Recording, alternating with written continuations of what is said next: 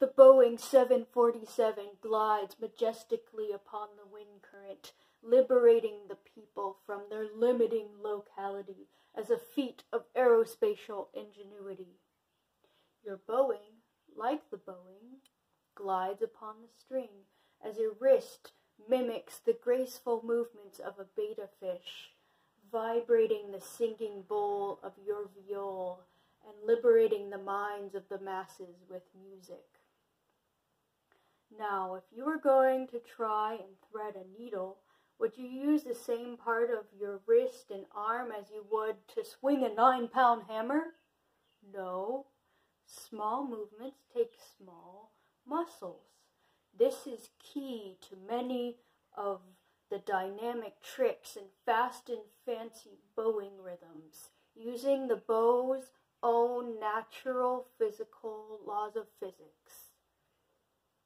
Now try this. If you were going to just put your bow on your violin and using only the weight of the bow, no downward pressure and no holding back of any pressure, just try these small movements.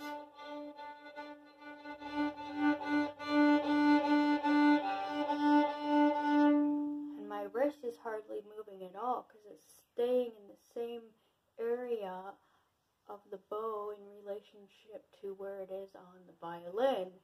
But if I was going to try some larger movements,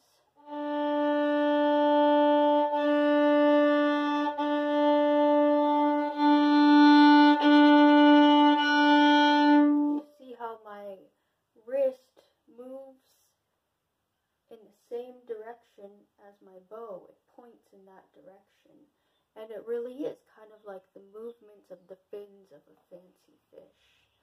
And the hair is flatter as it goes down bow and faces towards me a little more as it goes up bow.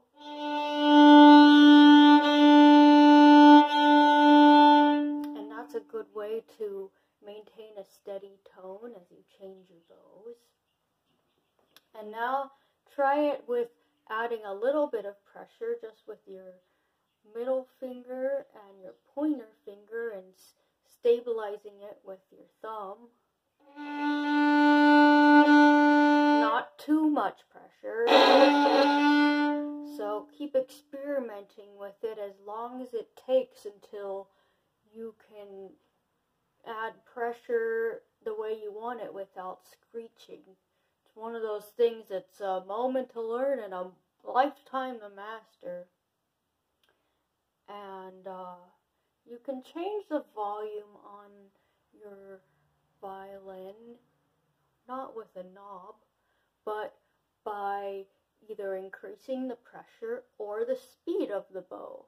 The faster the bow, the more volume you're going to have. And so you could use this combination of pressure and speed to change the dynamics and create new little rhythmic patterns and tunes. For example, you can create a small burst of an accent to keep a rhythmic flow in a tune like Leather Breeches.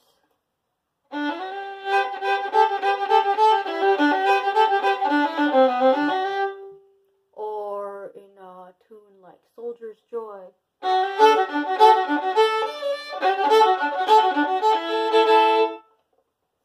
And if you think of the singing bowl, that the way that works is you gotta spin this little kind of texturized stick inside of a bowl that also has a lot of mu resistance coefficient of friction in it.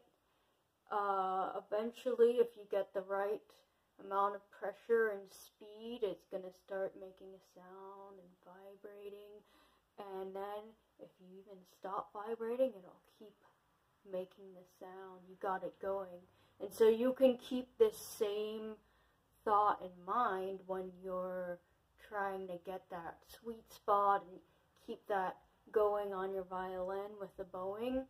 But also a big part of fiddling and the style of fiddling is to rhythmic momentum going, like with the vibrational momentum. And so think of like a really simple tune like Angeline the Baker.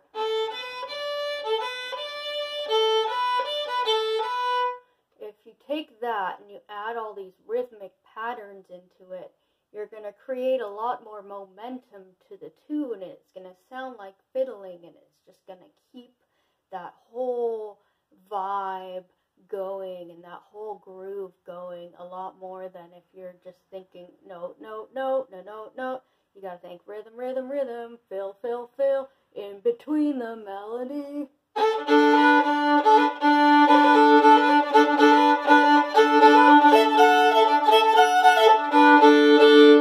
So you see I'm adding some double stops, and instead of just going, I'm